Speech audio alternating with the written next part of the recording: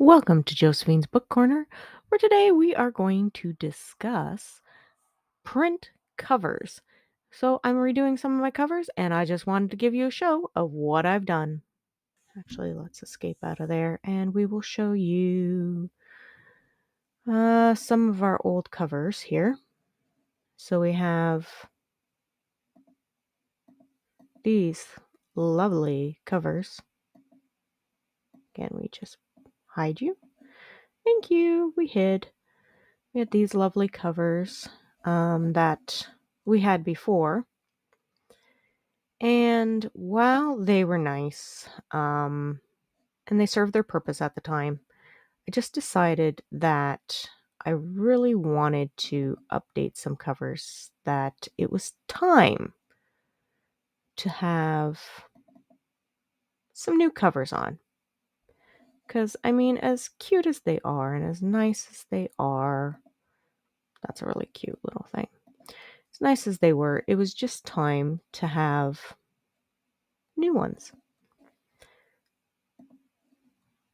Get them feel more modern, more contemporary, and like I said, the cover artist did an amazing job on them, but I just felt it was time to update.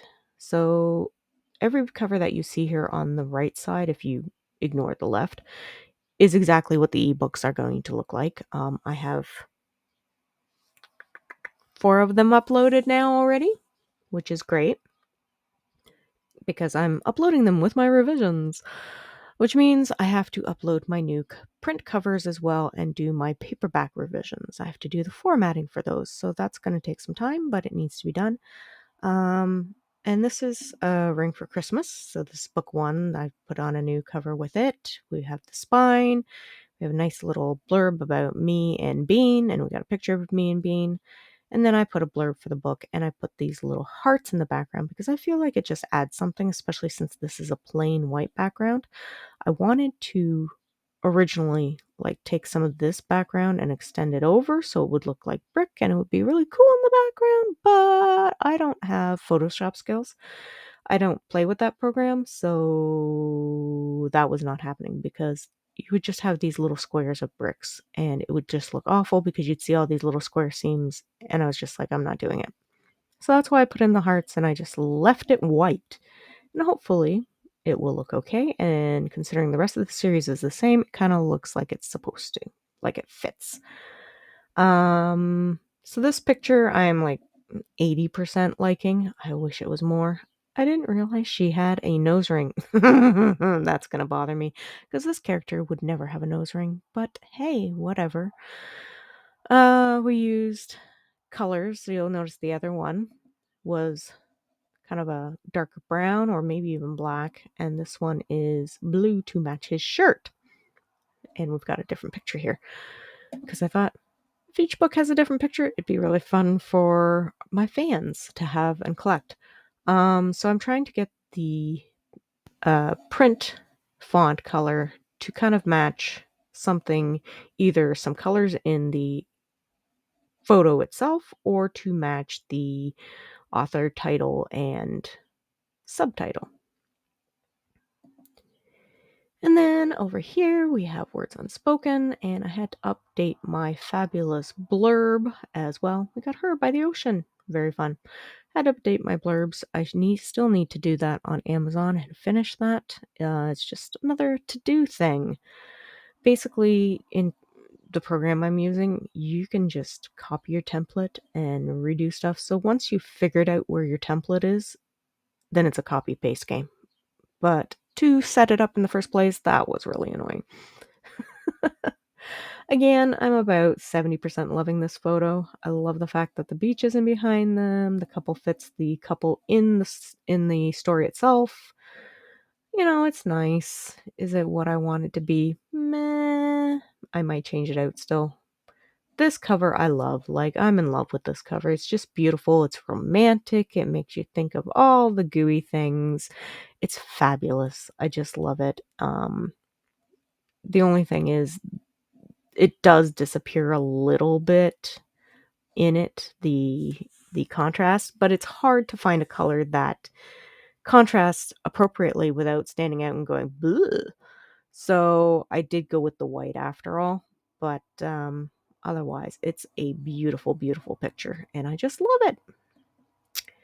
This one is a good picture as well. I think it conveys the fact that this is going to be a bit different than a regular romance because there is a lot more action in this one. There's a lot, love and lies. We're learning things about the Ramsleys here, all their lovely little deep, dark secrets that they've been hiding.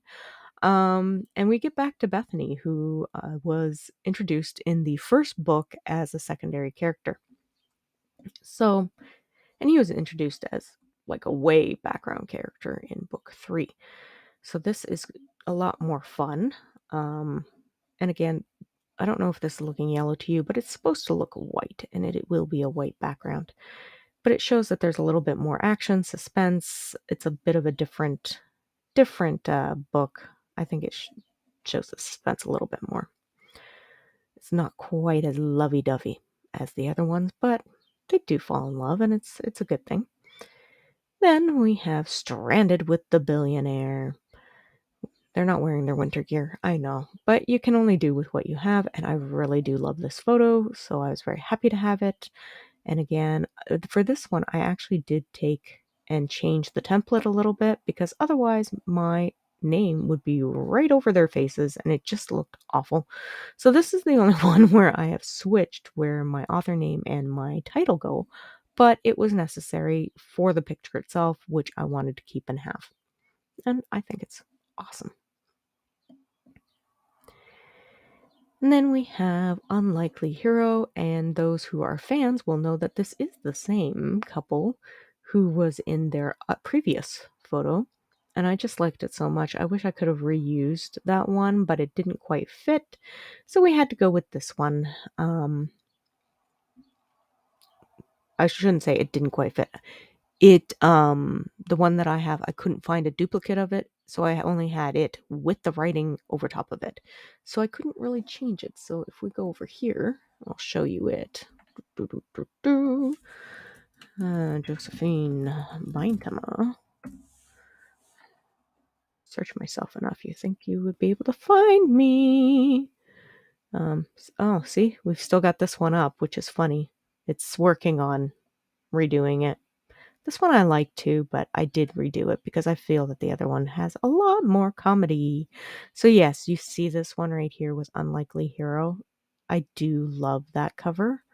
I just would have liked to have updated it slightly a little bit differently, but that's okay.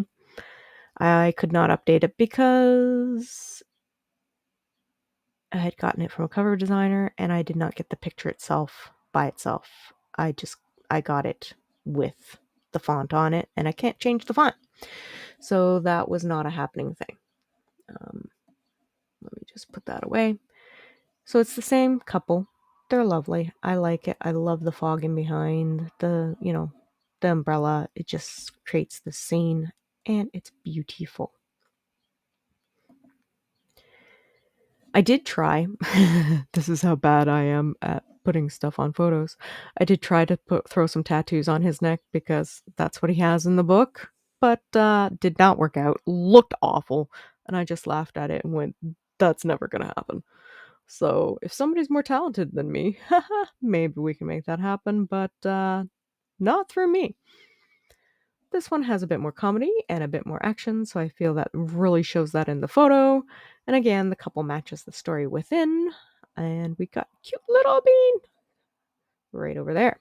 So that is book 8 of the Ramsley Brothers series, In Pursuit of a Billionaire. And then this one's a little bit more solemn, and we have the appropriate length dress that we had in the book itself, which was awesome. So Britt and Gabe are here. The only thing is that they have a lot of guys with beards right now because it's it's the popular thing. And don't get me wrong, that's the popular thing. But my guys, a lot of them in the stories are pretty much shaved. So that doesn't match. But you have to do what you have to do some days and just call it and say, close enough. It is what it is. Not everything's going to be perfect, but better is great. And like I said, I do love this photo. I actually originally thought of this photo before I created the other one, and I created that one for convincing him.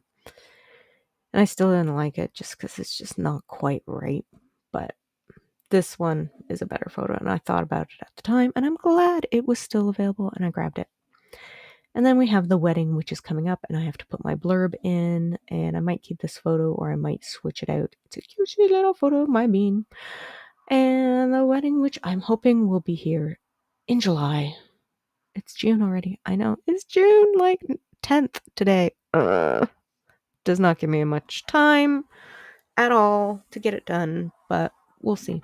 Hopefully I can have it done in July, and it'll be one of those Christmas in July things. It was just funny because I started off with a Christmas book, A Ring for Christmas, and the wedding is happening at Christmas. But yeah, so that's what I spent 2 hours of my morning doing. It was these lovely covers, and I hope you enjoyed it, looking at them and kind of seeing how I set them up and how we did stuff and moved things around. So you can see here, you can like move stuff, and that's how I moved this one. Control Z. So that's how you get it to go sideways. And once I figure out the print sizes on these, then we can make those happen. And I'll adjust according to what Amazon wants for the print sizes. But this is close. And let me see, what was the size we started off with? So I always start off with a 12.5 by 9 inches and then go from there. So this is how I've been doing those, and you got to leave enough room kind of at the bottom. This one might be close, but you got to leave enough room so that they can add their ISBN code. And when you go to, that one might not be. When you go to Cover Creator on Amazon, when you're uploading stuff and working with it, you'll be able to see and adjust from there. But that's another video for another day. So I hope you enjoyed looking at my new cover release, and if you had some value from it and you think maybe you could set up your own covers similarly or differently. Yeah. See, this one would have been so nice because it just would go over like that. Doesn't that look so much more professional? This is the back of the book, the spine, and that. But unfortunately, I can't do that with the rest of my photos. It just does not work. I know. I'm so sad. So I did it so that it would match the rest in the series. And that was important to me. Anyhow. I hope you enjoyed looking at the new covers and the fabulous print covers, I guess we'll call them. And if you got some value from this video, hit the subscribe, like it, share it, put a comment in. Tell me what I could do better or what I could do worse. And what you enjoyed out of it, what you liked. Which cover is your favorite? Ooh, vote on what cover is your favorite. I think this one's going to get a lot of votes. But this one's really good too. I think a lot of them are great. Yeah. They're great. They're great. They're coming. Vote on your favorite cover. Vote on your favorite bean photo. Tell me which one you love the best. And anyhow, we'll talk to you later. Hope you have a good one.